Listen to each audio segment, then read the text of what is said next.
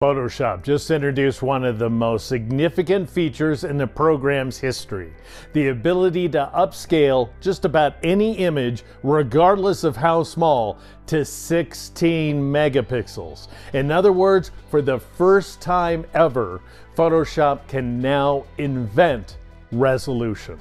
I'm starting with a stock photo from the Dreamtime image library. Link in the description. It is not very big. You can see up here in the title tab, it reads 100%. That means if I zoom out here a little bit, these are all the pixels we got, which is a little deceptive because this image actually started off as a CR2 file, so it was a raw photograph, which I then opened as a smart object here inside Photoshop. It's actually a vertical image, so it contains a fair number of pixels. It's just that I want them to be horizontal instead of vertical, and which means I need to upsample. And one way to do that is to go to the image menu and choose the image size command. However, that's going to apply standard old-fashioned interpolation. So it's just going to take the existing pixels and average between them. If you want to involve AI, you want to go with this guy right here, generative upscale. At which point you have three options: 2x, 3x, 4x. This could change in the future. Obviously, I want to go as far as I can, so I'm going to choose 4x. However, that's a problem. The output is now going to be too large. The width or the height exceeds 4096 pixels. That's very important. Either one, if either one of them exceeds that value, then it's not going to work. So it invites you to try a smaller scale or reduce the image size. So you could open the image in the image size dialog box and then downsample it, which makes no sense whatsoever. That would be an insane thing to do. Absolute folly, because why would you downsample before you then turn around and upsample? Who would do such a thing, Adobe? So cancel out. Your better option, and this is what it should have offered you, is to go to the image menu and choose the canvas size command, because that way you can crop. And as long as you have layers available to you, in other words, there's nothing that reads background here inside the layers panel, then you can crop non-destructively. So make sure width and height are set to pixels and relative is turned off, and then change the width value. Might as well start there with to 4096 divided by 4, because we want to increase it by 4 times, by 4x, right? And so that way you can let Photoshop do the math for you, and turns out that is 1024. So as long as you start off with 1024 for both values, by the way, then you can upscale to 4x, which is what we want. And by the way, if you're finding this to be terribly helpful information, which I'm hoping it is, then won't you take a moment to subscribe and turn on notifications. In any event, I'm going to lock down the top anchor point here so that I'm cropping away the bottom and left and right pixels.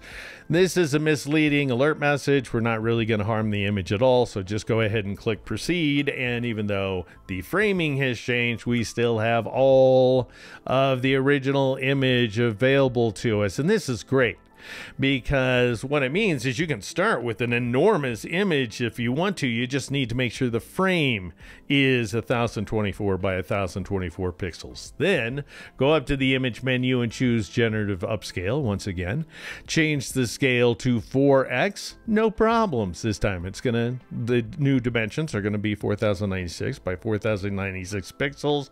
Click OK. And what's wonderful about this is it's upscaling to a new document, so it's not harming your original image at all. In fact, it's going to create a kind of a comparative scenario for you, as we're seeing right here. And so for some reason it gives you a layer mask. You don't need that, so you can get rid of it if you want to. And then we're seeing the upscale version of the image at 100%, by the way. It may look, well, actually, I'm zoomed in a little too far. It may look a little bit soft, but compare that to what would have happened if you had upsampled it using standard bicubic interpolation, in case you're familiar with what that is. It's the best way to go, generally speaking, with the exception of preserved details. I could get lost in the weeds, not gonna.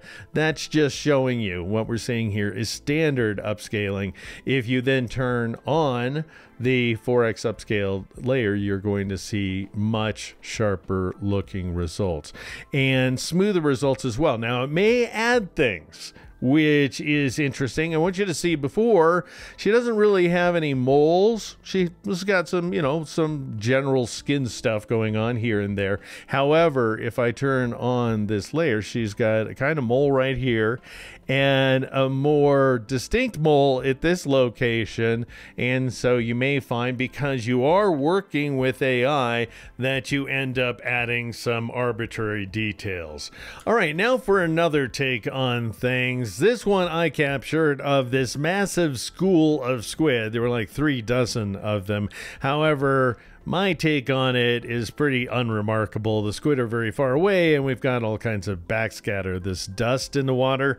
So I copied this central guy to its own image. And as you can see, if I go to the image menu and choose canvas size, no value, neither value that is, exceeds 1024 pixels. So if you want to upscale by 4x, that is your magic maximum number right there. I'll go ahead and cancel out. Now your image can contain multiple layers. If I zoom in here, you can see, if I turn these guys off, that there was a bunch of kind of garbage in the water that I have removed, except I haven't done a brilliant job, quite frankly. There it is. It looks a lot better now.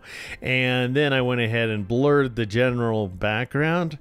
And so things are looking pretty smooth, but we have very, very few pixels. And if I were to go to the image menu and choose the image size command, you can see that at a resolution of 267, which is a great resolution to work at, the standard res, that the width is less than 4 inches. So it's a very dinky image indeed. Whereas if I go up to the image menu and choose generative upscale, once again, I want 4x, click upscale, and you can see that I'm going to upscale, upsample, if you will, to a new document with a bunch of layers, not a problem. And now we're seeing basically a before and after. So you can get rid of that layer mask once again. It's not doing you any good. And then I can turn off the upscaled version of the image. This is how things would look if I relied on standard bicubic interpolation available to me from the image size dialog box. I'll go ahead and zoom out. This is a little more representative, but it's pretty soft, whereas now the image is sharper. Hey, real quick, in addition to generative upscale, Photoshop offers another AI-enabled imaging function called harmonize. On its face, it takes the foreground image and auto blends it with a new background, like some kind of enhancement to the match color command. But as we see here, that would be lame, which is why Harmonize does so much more, matching tone, shadows, reflections, and ultimately returning the usual 3 Firefly-created variations. To learn all about it, join my Patreon, which is patreon.com/geeknow. And now, back to the wonders of generative upscale. Now, it's not noiseless, but neither is the creature. A lot of this sort of detail that we're seeing is endemic to this particular squid. And now if I were to go up to the image menu and choose the image size command, you can see that at that same resolution, it now measures more than 15 inches wide, which satisfies my needs quite nicely. All right, now for a third scenario, and this one has to be my favorite. As you may be aware, Adobe has recently upgraded Firefly. So firefly.adobe.com, specifically the text-to-image module, not only supports new versions of Firefly itself, so we've got Firefly 4 and Firefly 4 Ultra, but it also supports non-Adobe models such as OpenAI's GPT and Google's Imagine, both of which typically do a better job of following your instructions. Now, the big advantage to Firefly is that it returns 4 megapixel images, whereas the others only give you a single megapixel. But at the risk of trying your patience a little bit, check out this prompt. I just want you to see, this is what Firefly image 4 Ultra has come up with. I'm asking for the back of the hands, and I'm seeing the palms. I'm asking for index finger and pinky extended. That's not what I'm getting, obviously. I want the thumbs outstretched fine, but I want them facing inward. So not quite what I wanted.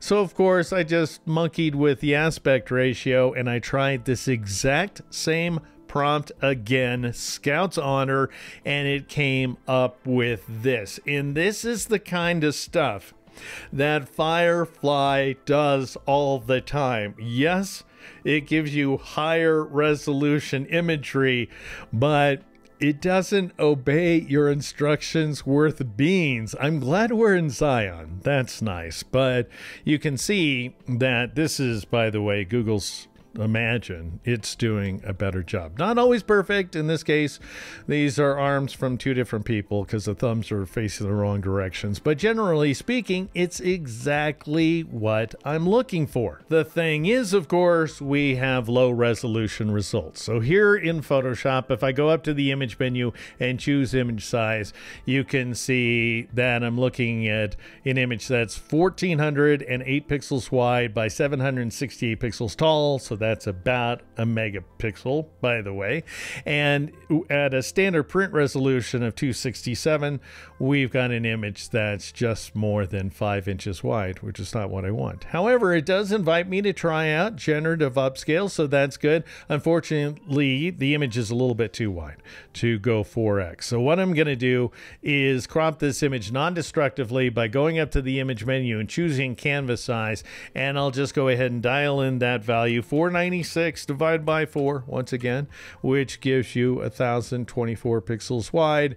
Gonna let it crop. I may get an alert message. I can safely ignore that because this is a non-destructive crop, I assure you. However, if I zoom in, you can tell that this is very little. We have very little in the way of resolution. We have big chunky pixels. And so I'll just go ahead and follow it up by choosing generative upscale. I'll ask for 4x. Now it's going to work. Click upscale.